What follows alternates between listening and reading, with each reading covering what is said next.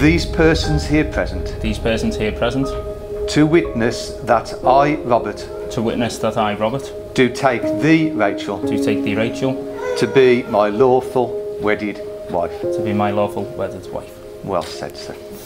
And Rachel, could you say these words to Robert, please? I call upon these persons here present, to witness that I, Rachel, do take thee, Robert, to be my lawful wedded husband. You've made a solemn and binding contract with each other in the presence of all your witnesses. It now gives me great pleasure to say you are now husband and wife together. And Robert, I think you know what you need to do now.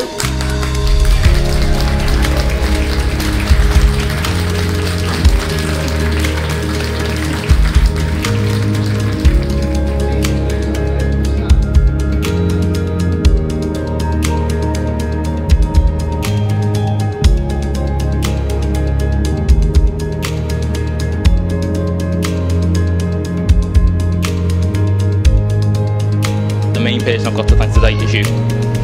You could have said no. But then again, you said no 14 times up to give me a number, but you could have said no, but you agreed to marry.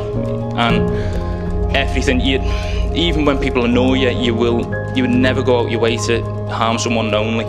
And it's just how you treat people, how you are, how you've always got a smile, no matter what time I turn up at home. Even though I said I've been home at 5 and I turn up at 8:30. She still smiles and always helps me in every way, and I can't believe that you're my wife. Thank you very much to everyone. If you can please raise your glass to Rachel.